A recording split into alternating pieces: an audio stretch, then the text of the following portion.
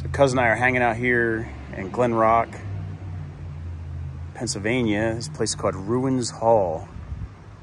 I don't know what this building used to be. It's just a weird little spot with a whole lot of graffiti. Pretty neat. This is really our last stop